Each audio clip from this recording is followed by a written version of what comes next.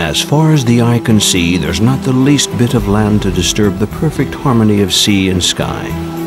Lost somewhere in the heart of the Indian Ocean, thousands of kilometers from the shores of Africa and the Indian coast, the Seychelles Islands were for a long time off the main maritime routes. Vasco da Gama, on his second voyage to India in 1502, did in fact sight some islands to the northeast of Madagascar, but he didn't stop there. The Indian and Arab navigators, the unrivaled masters of the Indian Ocean at the time, would occasionally venture into the zone of the Seychelles, but they never settled there. The Seychelles made their true entry into the history books at the beginning of the 17th century as a refuge for the pirates plundering the ships of the East India Company on their way back to Europe, their holds heavy with gold and spices. The legend of the Seychelles with their stories of fantastic pirate treasure date back to those days.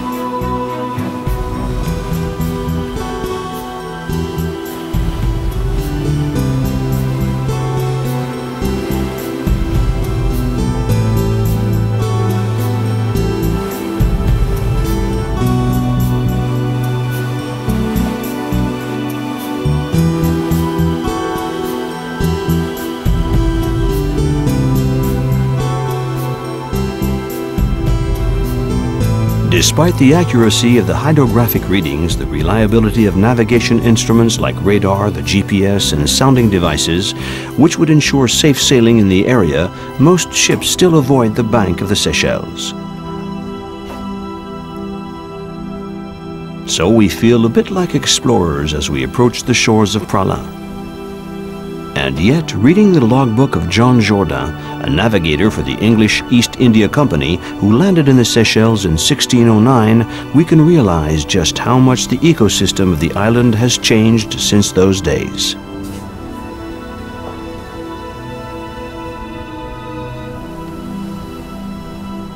January 19th, about 9 o'clock in the morning, we sighted land to the southeast. At 3 in the afternoon, we sighted a cluster of islands which seemed to be 4 in number. January 22nd, we found many coconuts, both ripe and green, of all sorts, and much fish and fowl and turtles. On one of these islands, within 2 miles of where we landed, there is a good timber as ever I saw, of length and bigness, and a very firm timber. You shall have many trees of 60 and 70 feet without sprigs except at the top, very big and straight as an arrow. It is a very good refreshing place for wood, water, coconuts, fish and fowl, without any fear or danger except the alligators.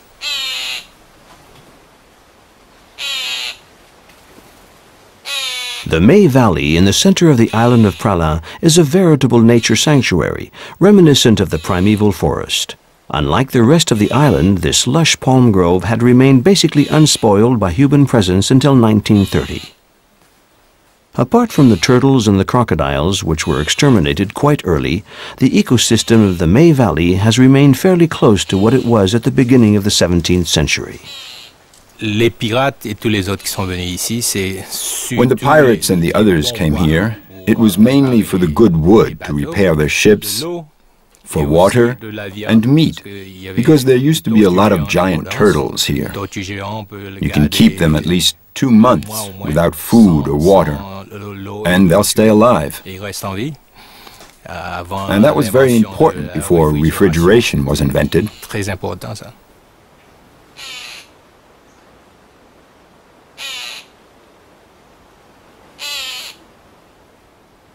The May Valley gives you an idea of what all praline looked like 200 years ago. From the point of view of biodiversity, it's a very important reserve for all the plant and animal life. You can find all the native species here. Among all the different species of plants that shelter in the May Valley, the coco de mer, or double coconut, is by far the most remarkable. Each of the coco de mer palm trees, which they say can live up to 400 years, is numbered, protected, watched over, and each fruit is considered a treasure. When you look at the fruit, it looks like a green heart. And when you strip off the fiber, the seed inside has a very erotic shape.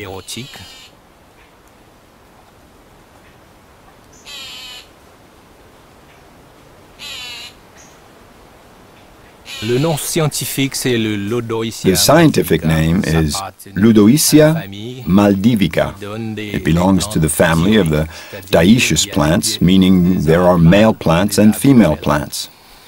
The male plants grow a catkin almost 1 meter long, covered with yellow flowers. The strange thing is that it gives off an odor and at the same time produces a lot of pollen. The female plant has flowers that can yield as many as 9 fruits. The tree doesn't flower until it's 21 years old. The fertilization then takes 7 years, which means that to produce a fruit, it takes at least 28 years.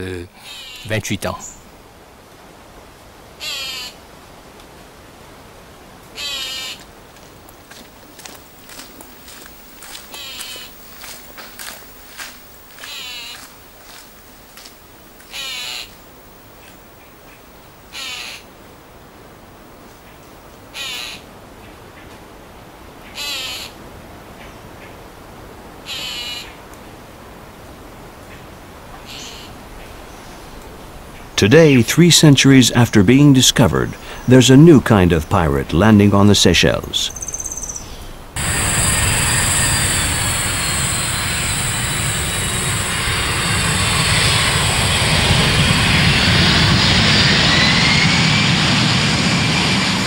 Tourism has now become one of the main resources of the archipelago. And what makes the charm of the Seychelles, in addition of course to the heavenly beaches that line the shores of the salty water, as the Creoles poetically call the Indian Ocean, is its inhabitants, a mixed population born of French and English colonization, French and English slavery.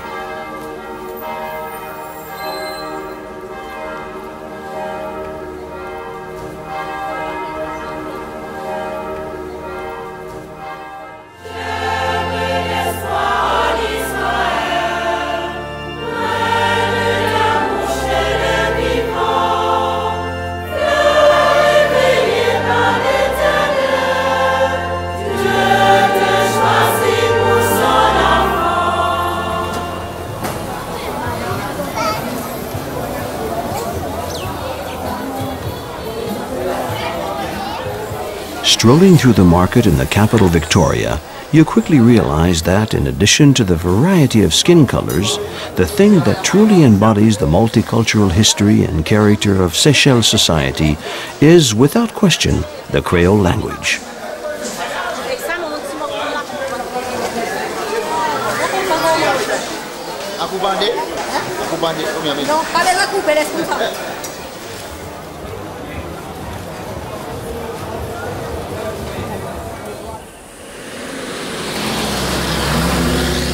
The Creole Institute has its headquarters in this old colonial mansion. Their mission is not only to codify, but also to cultivate the color and creativity of the Creole language.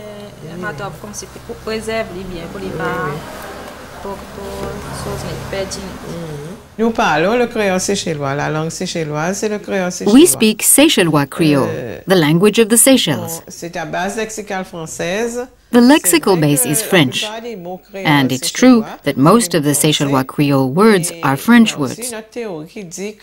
But there is also a theory that the syntax comes from African languages.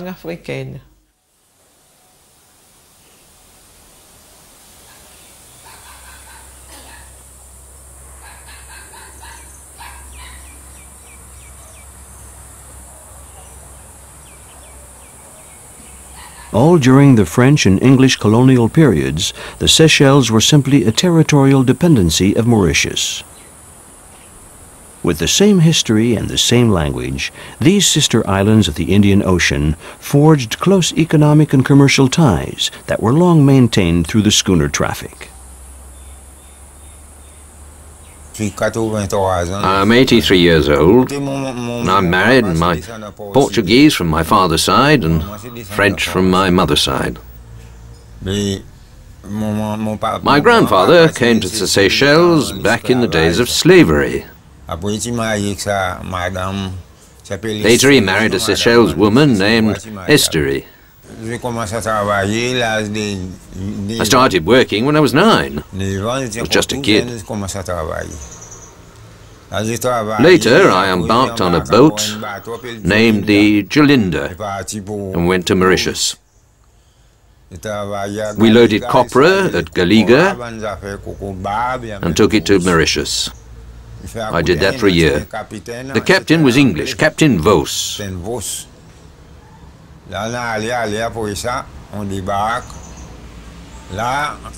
I landed in 1945, I took the test to be captain of that boat.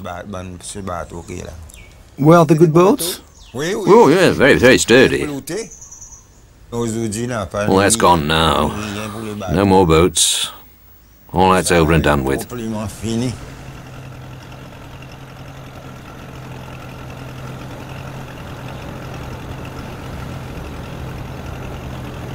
Up until the beginning of the 18th century, the French possessions in the southern Indian Ocean were limited to the Île Bourbon and the Île de France, the names of Réunion and Mauritius under the kings of France.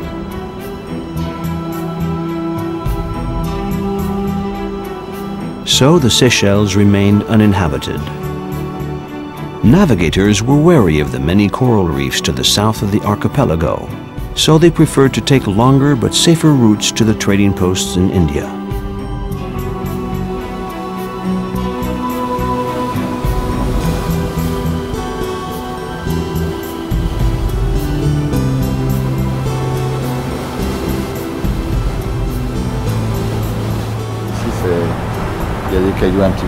There are rocks and reefs scattered just about everywhere in these waters. Back in the sailing days, they used to make a wide detour to try to avoid the Seychelles bank when they were coming from South Africa and heading to India. Given the difficulties they had with positioning and, of course, hydrography and cartography, which were inexistent, more often than not they had about a 50-50 chance of making it through. And there are, in fact, a lot of wrecks in this area. The Arab navigators, however, had been crisscrossing the Indian Ocean for ages. They would take advantage of the winter monsoon winds to sail from India towards the African coast. Then, later, between October and May, they'd use the summer monsoons to make the return trip, and so they were probably the first to discover the Seychelles.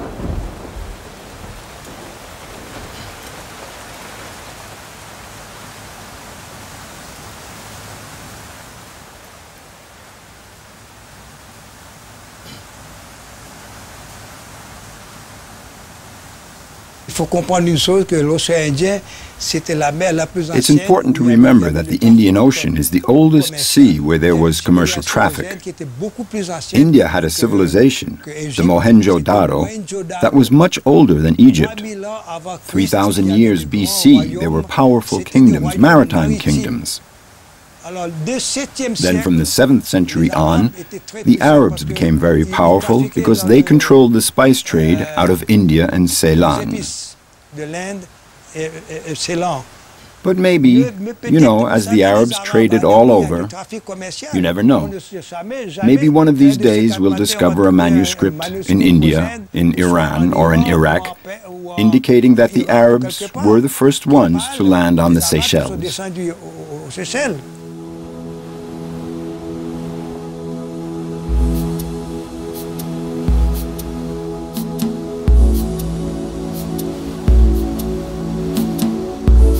Leaving Mahé, we set sail for Silhouette.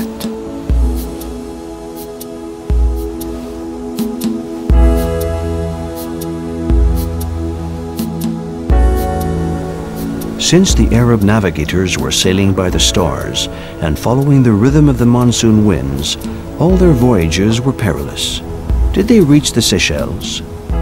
Only a few vestiges, an Arab name, Lance Lascar, taken from one of the early Portuguese charts, give us reason to believe that they may have landed on the east coast of Silhouette.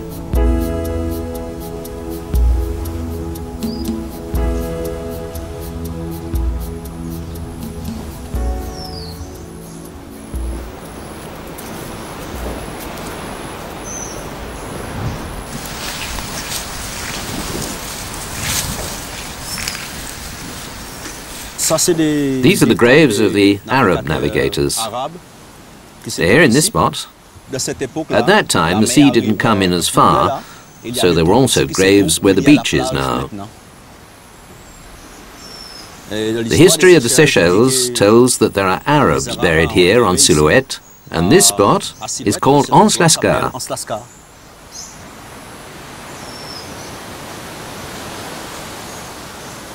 Except for the rare incursions by Arab navigators or pirates, Silhouette remained uninhabited for a long time and its vegetation intact.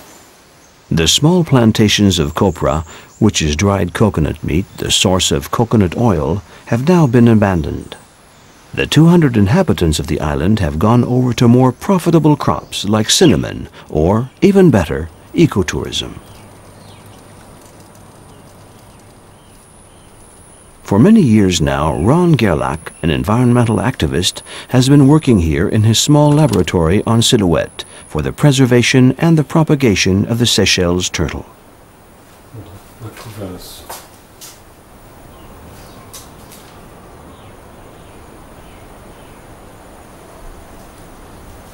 The very first written record we have of explorers finding the tortoises was from a man called John Jourdain, who was based on a group of 3 small ships which visited North Island, and they actually collected some tortoises and put them on the ships for food. But what he wrote in his journal was that the men didn't like to eat them because they were so ugly, but after a while they actually got used to eating them. When the settlers came, the first thing they did was they started collecting the tortoises and selling them to the ships for food. Because a giant tortoise like Adam back there, you can leave in the ship for 6 months with no food and no water, and he would still be alive. And you could then have fresh meat on the ship.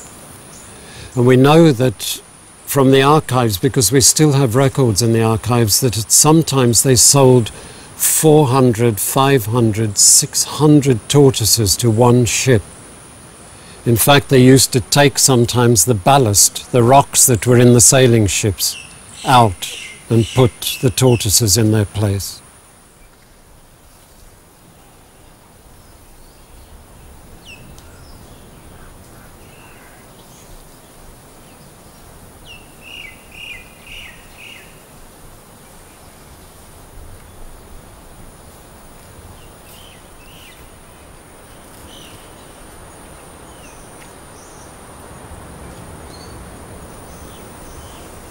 To sleep as well.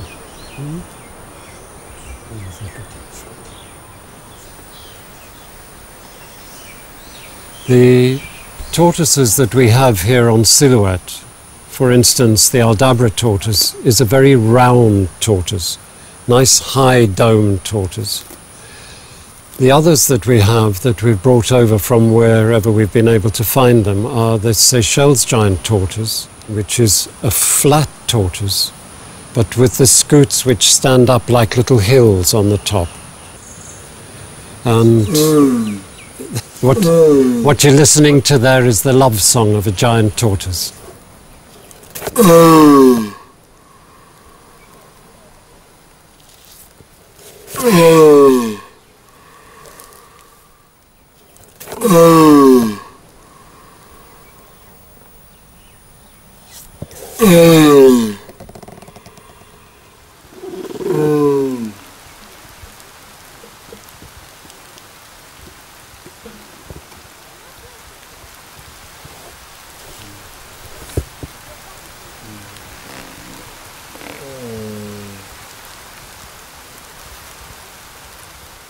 Even though it's probable that Arab or Indian navigators landed here, there is no tangible proof, so there will always be a question mark.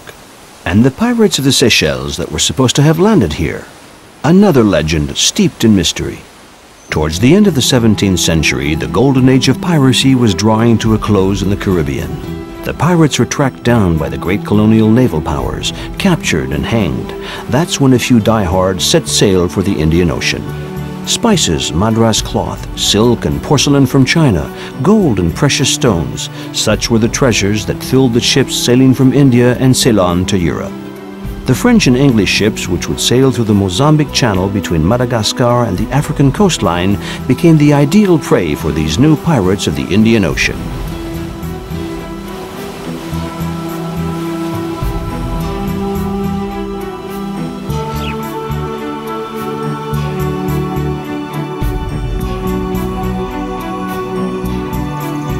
There were an estimated 500 pirates in the region. Among them, a few celebrities from the Caribbean days, like the English pirates Captain Kidd and Captain Avery, known as Long Ben, and the Frenchman Levasseur, nicknamed the Buzzard. For about 30 years, up until around 1730, they would board any and all ships crossing the zone. Once they even attacked a ship of the Grand Mogul. On board, they found not only precious stones and 100,000 piastres, but also the ravishing daughter of the Indian sovereign. What did they do with their booty? Did they hide it away on Madagascar and certain of the Seychelles Islands, as was thought at the time? Nobody knows. It's said that when the Buzzard was on the gallows about to be hanged, the noose already around his neck, he bellowed to the crowd, "My treasure goes to whoever can find it." And so the legend of the Seychelles as Treasure Islands was born.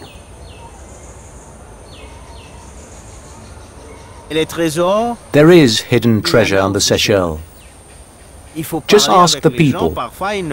Sometimes they may be a bit reluctant to talk about it. The most famous treasure they hunt for is the hidden treasure of Olivier Levasseur, known as the Buzzard. He's buried on Reunion Island, and it's said that he and the notorious Englishman John Taylor laid their hands on the greatest treasure ever, worth billions. There was an Indian princess on her way to Portugal with all her treasure, and they managed to make off with all of it. The Buzzard was very intelligent, not to mention cunning, and it seems that he went to great lengths to hide the treasure so that no one would ever find it. People will see signs on rocks, for example, strange signs, and then that's where they'll dig for treasure. And they have dreams. That's why there are people searching all over. No one has ever said they've found treasure, but everyone is out looking for it.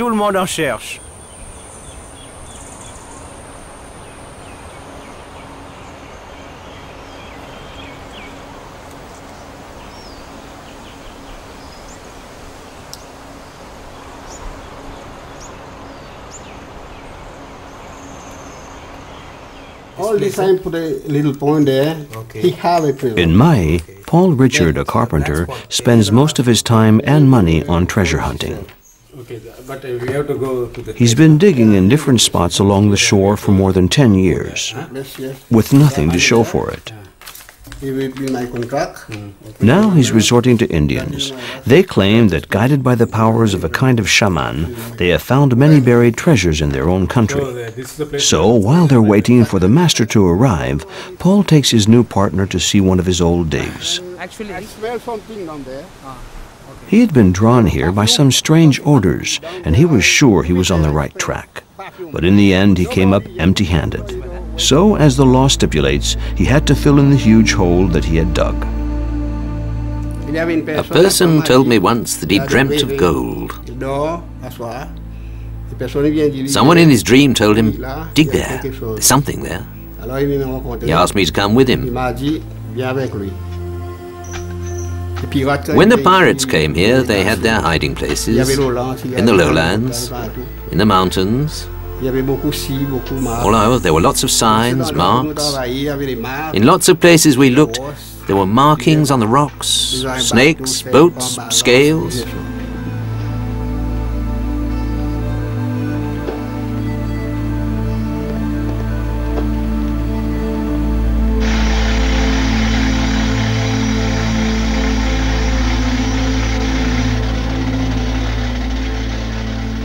I dug and dug and dug, didn't find a thing.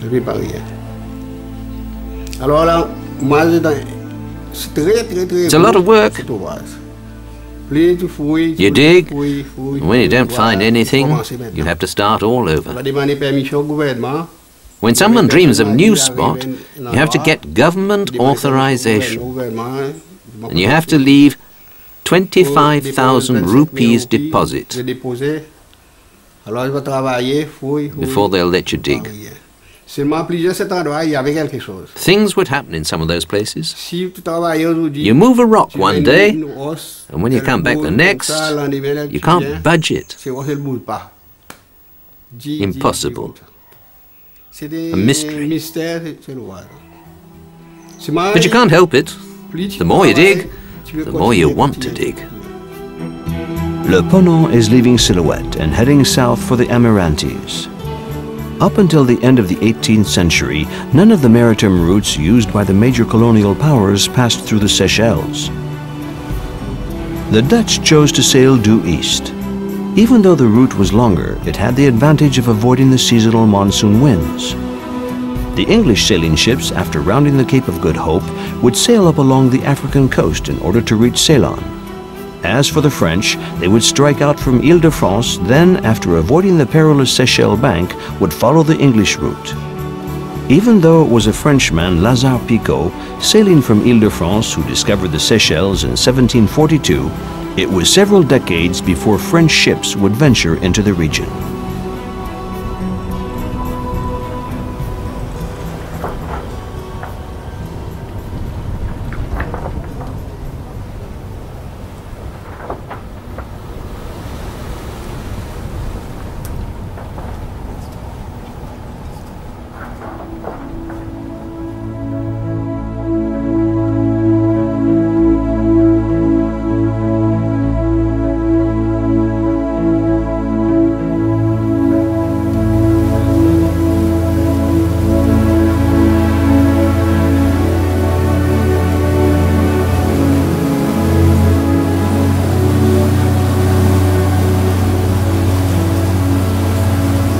The Chevalier Grenier, exploring the Desroches Atoll in 1770, noted down in his logbook, January 10th, our men went to visit the island. We took 32 sea turtles and a good number of birds that we killed by hitting them with sticks. We learned that it was encircled by coral at about an eighth of a league out, that the reefs abound with fish, with sharks, rays, and that there were many turtles. The island is separated in two, east and west, by a channel that is high and dry at low tide.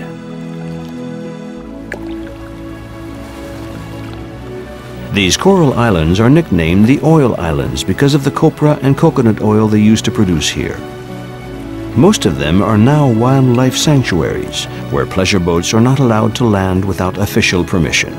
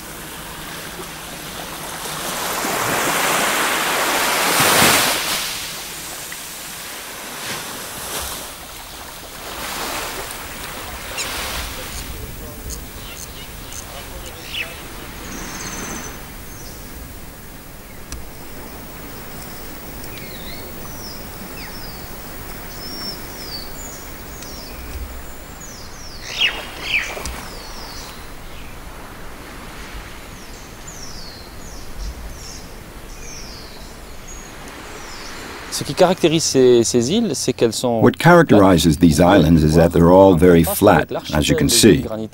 Unlike the archipelago of granite islands, the archipelago of the Seychelles proper.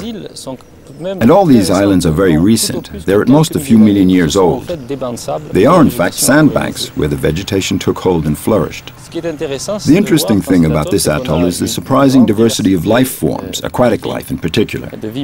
All around you can see rays, small sharks, turtles, and we also have many different types of migratory and resident birds.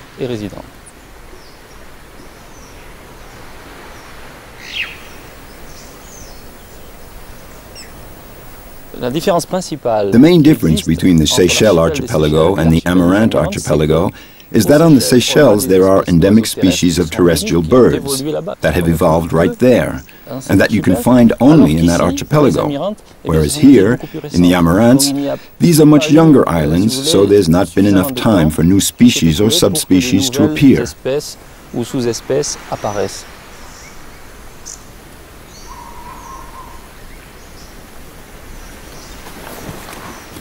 Like the surface of the atoll, the reef, relatively undisturbed by human activity, is teeming with an incredible variety of underwater life.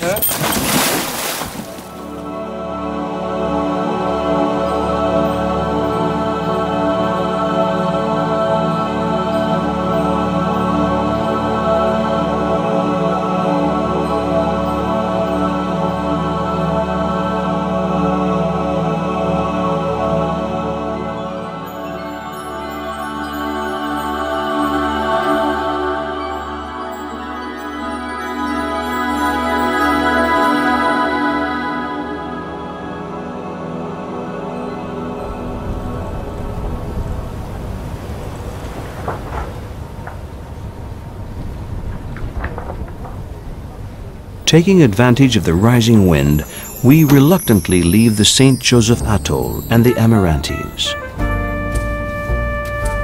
There are 200 kilometers to cover during the night to reach the archipelago of the Seychelles and Cousin, our next port of call.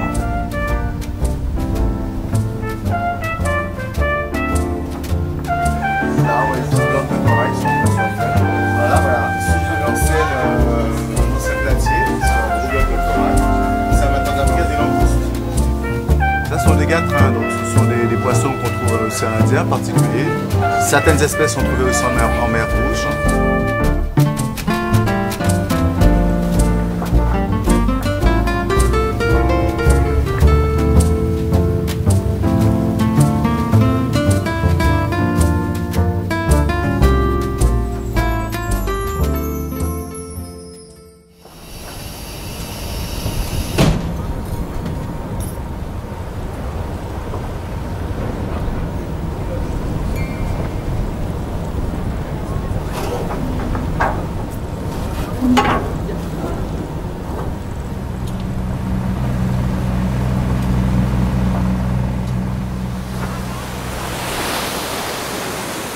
Pralin, Maé, Silhouette, the Amarantes, Cousin.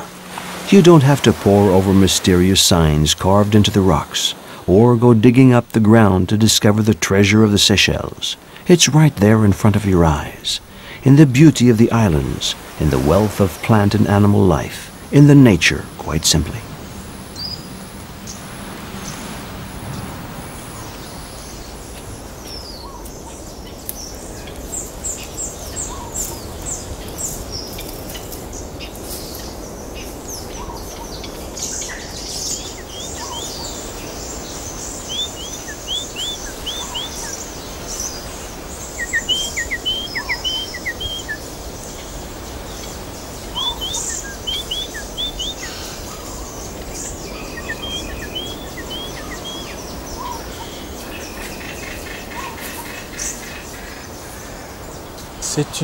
That's a fairy tern, or a white tern. It's also called a Holy Ghost bird.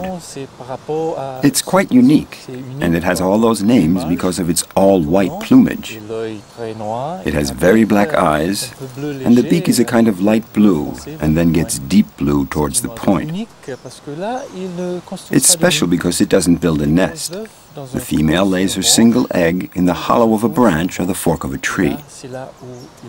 That's where they'll nest, that's where they'll incubate the egg, and where the chick will hatch.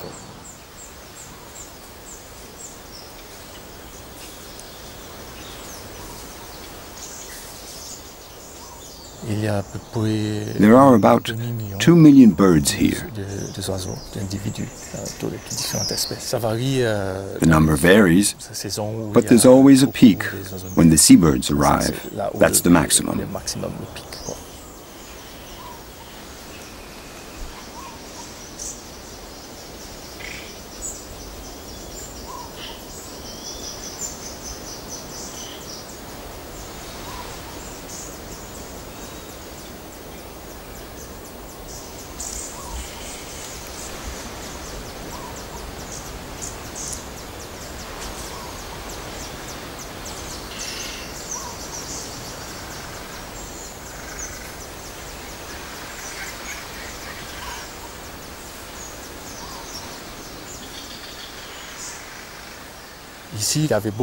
There used to be a lot of agriculture going on here, mainly coconuts. This used to be a coconut grove, and the original forest had been completely cleared to plant the coconut grove. Then a scientific expedition came here, and they saw that a particular species of bird was in danger of becoming extinct, a bird native to the Seychelles. And that's why the environmental organizations raised the money to buy the island, to turn it into a nature reserve.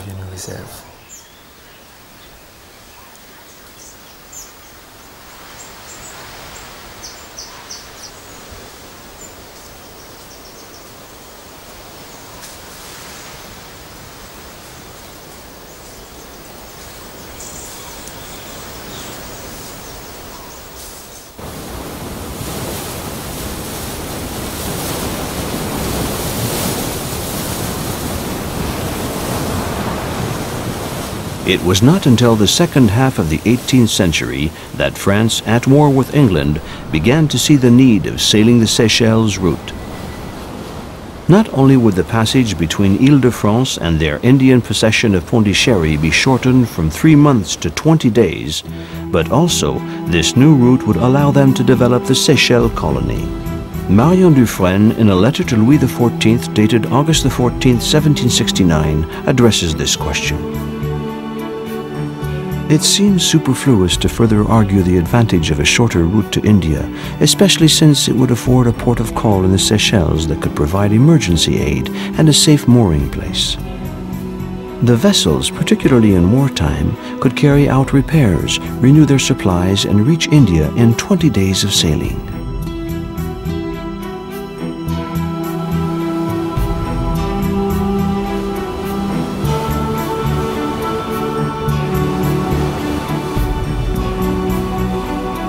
Mapped, measured, and marked, the maritime routes are now, at least theoretically, 100% safe. But the authorities of the Seychelles, in their concern to protect the environment, have regulated the maritime traffic in their territorial waters. Here's the main island of the archipelago, Mahé, and Victoria, its port. You can really see how on either side you have a zone with limited access. It's even marked on the charts in big letters, area to be avoided. That's why the commercial ships don't use it. There's just one channel to access the port of Mahé, the main island of the Seychelles. It runs north-south, and the ship have to use it. But for the ships that don't stop at Victoria on Mahé, we recommend the routes that pass either much further to west of the Seychelles and Emirati Banks, or much further east.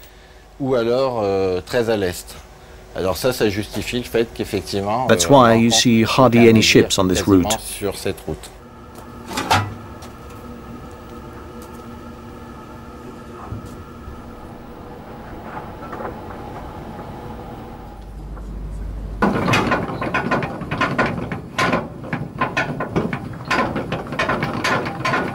Last port of call on this voyage, La Digue.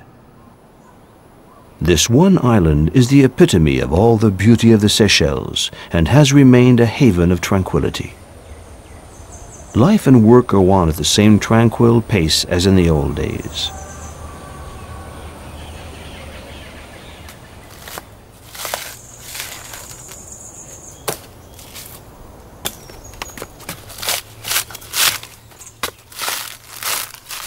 Maybe they're trying to respect tradition, protect the environment, or save energy. In any case, this old Zebu-powered press continues to extract coconut oil from the copra pulp.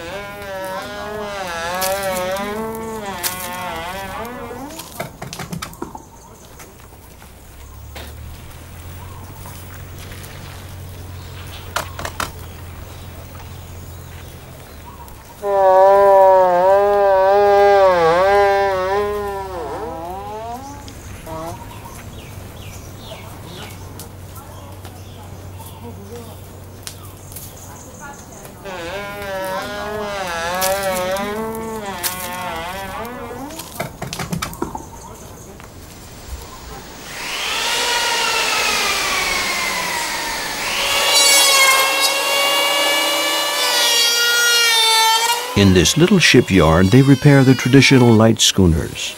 The Jolly Roger displayed on the bow of this boat piques our curiosity about the famous treasure. And the fact that the most beautiful beach on the island has the evocative name of En Source d'Argent, source of Money Cove, is even more intriguing.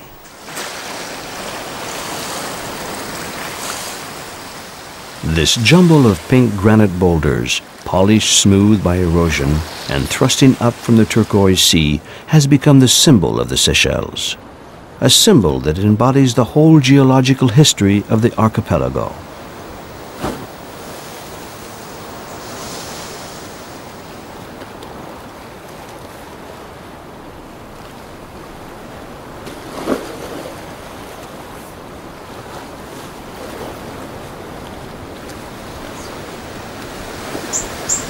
The Seychelles was once at the center of a massive supercontinent called Gondwana.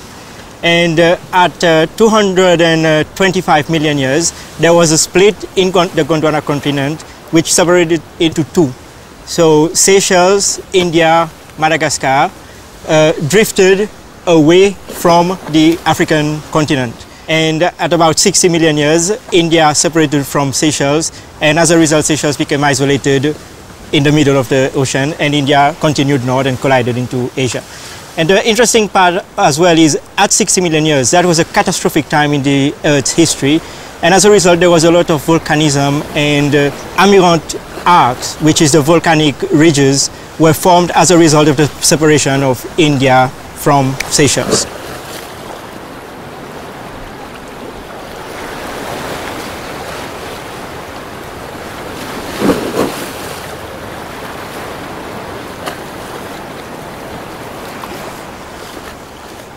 What's interesting at this site is that we have these corals that's found about up to 10 meters above sea level, and that's evidence that the sea level was much higher in the past. And these corals have been dated at about 130,000 years. So it's not very old compared to the granite that it's on.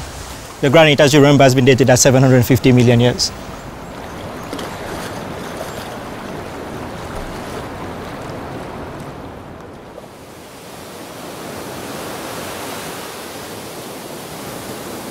May, 6 a.m. On Beauvallon Beach, the fishermen are heading out in their pirogue.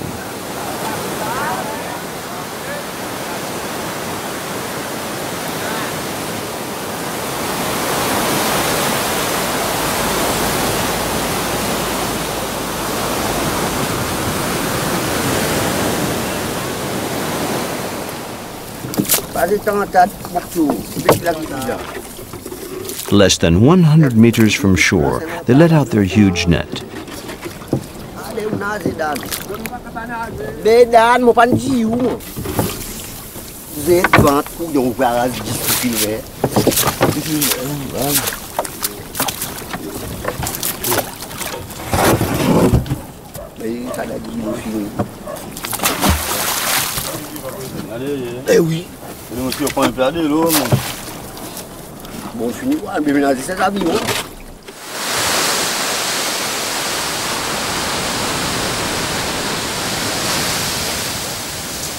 A few moments later, other fishermen on the shore, along with passers-by, all pitch in and begin to draw the net slowly in.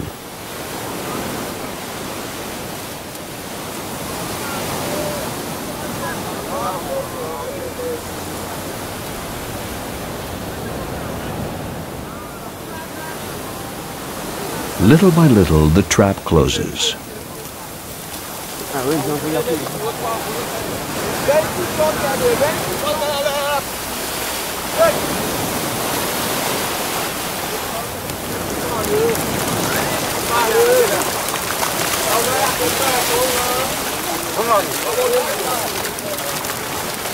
Once the net is upon the beach, we get a look at the catch.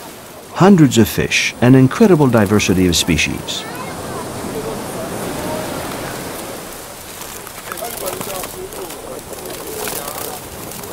A miraculous draught of fishes, a gift from the gods and from the sea, a fantastic treasure renewed day after day, booty to shame the fiercest pirates. Everyone pursues his own dream, and Emmanuel's dream has come true. He has found a treasure. These few pieces of porcelain and ingots of copper won't make him rich, but the experience has given him a more philosophical outlook. Everybody wants to be rich, and it's easy to break open a chest or something and you get rich overnight. That's what most people are interested in, but very few treasure hunters are really interested in the history of our country or want to find something that could be good for our country. On the other hand, it's good for tourism in the Seychelles. It brings in tourists who want to see or maybe even find treasure themselves.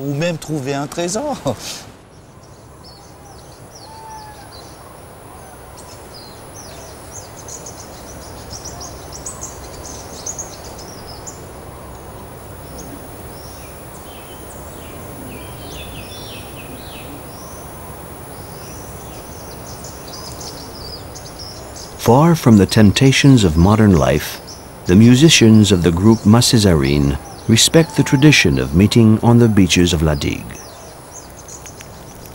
They gather around the campfire, and to the pulsing drums they perform the mutia, the traditional dance that is a blend of Indian, African, and European influences.